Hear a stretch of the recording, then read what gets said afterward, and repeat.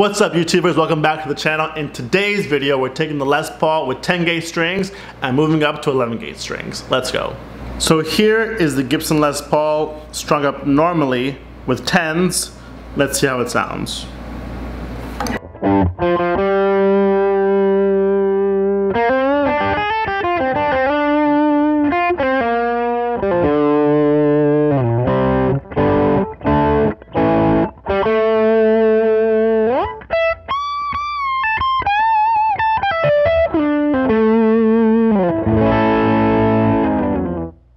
Now let's restring with 11 gauge top wrap.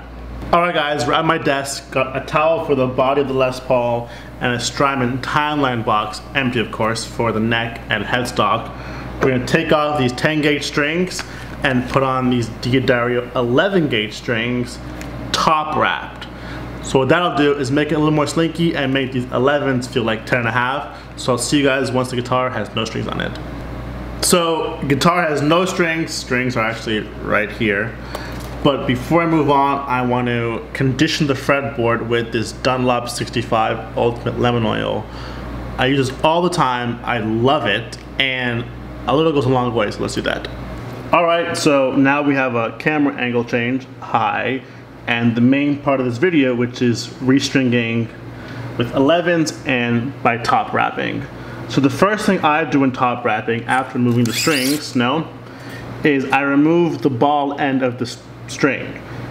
Do that for all the strings and we'll come back to step number 2. So now what we have left over are these 6 ball ends. Let's move on to step number 2. Step number 3 is quite simple.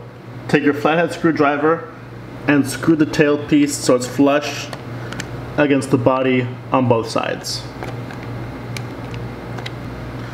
Let's move on to stringing the guitar. So now it's time to restring the guitar.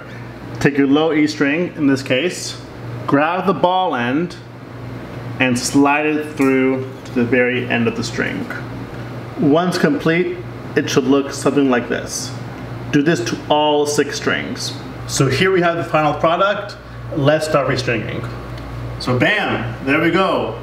11s top wrapped on the Les Paul.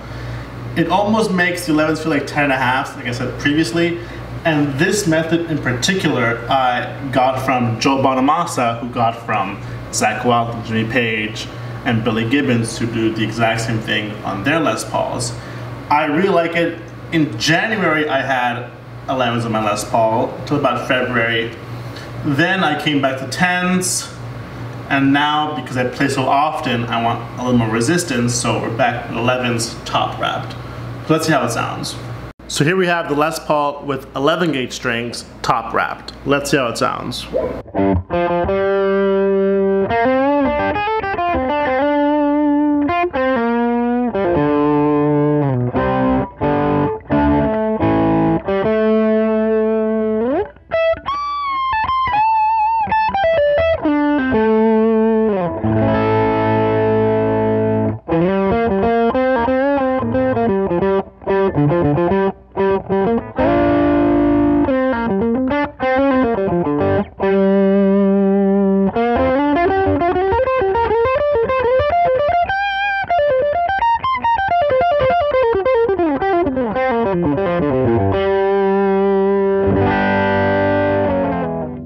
Alright guys, that's today's video. We took the Les Paul from 10 gauge strings to 11 gauge strings, top wrapped.